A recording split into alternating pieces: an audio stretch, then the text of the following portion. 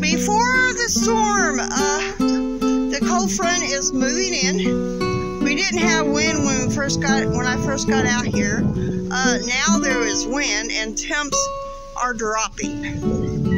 Just thought I'd show you a little bit before the storm and then afterwards. So I'll see you in a bit.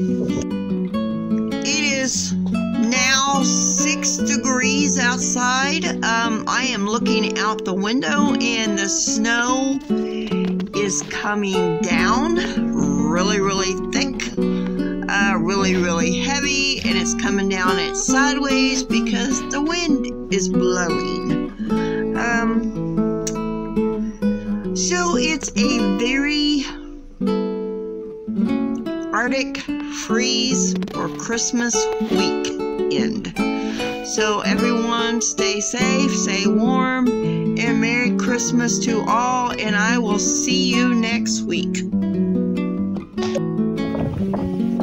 It's minus 2 degrees outside, and the wind chill's probably in the 20s.